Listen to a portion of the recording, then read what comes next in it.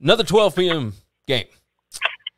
We have got a big-time matchup in the AFC South. The Titans heading to Indianapolis to take on the Colts. The Colts are a 1-point underdog at home, total of 49.5.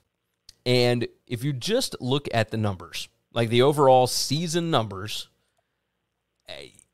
you would actually have Indianapolis favored in this spot by about 2 points. I mean, analytically, that's where they should be. However, I don't know of anybody that would want to pick against the Titans right now, and I'm not going to do it. I'm going to take the Titans -1. Both teams are 5-1 against the spread in their last 6 games, so the Colts have actually gotten a little bit better, but the Colts have not played quite the competition that the Titans have. I look at this as the Titans are on one of those kind of runs right now, and when it ends, it's going to end ugly and it's going to be bad. This is still a team that lost to the Jets, so let's not get carried away with them. But a massive win over the Chiefs, a massive win over the Bills, and now you have to go on the road. It's going to be tough, but I expect the Titans to get a win here. They have won their last 2 at Indianapolis in kind of blowout fashion. I kind of expect the same here. I'm going to roll with the Titans maybe by a touchdown, and the fact that I'm only having to give up 1, I feel all right about.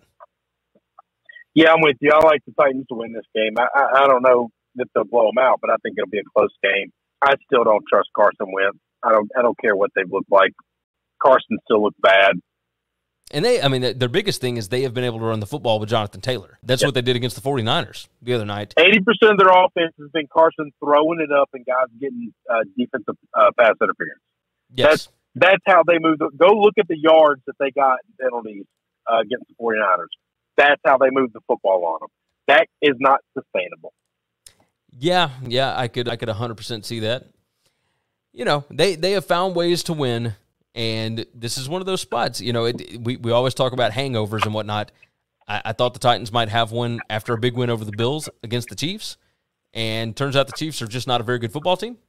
So, does the hangover ever hit the Titans, or are they just on one of those runs where nobody's going to beat them right now? And that's kind of what it looks like. One day it's probably going to hit them. Eventually. But I don't know when that is, and I ain't going to take them, I'm not going to take them to lose this weekend. I will tell you that.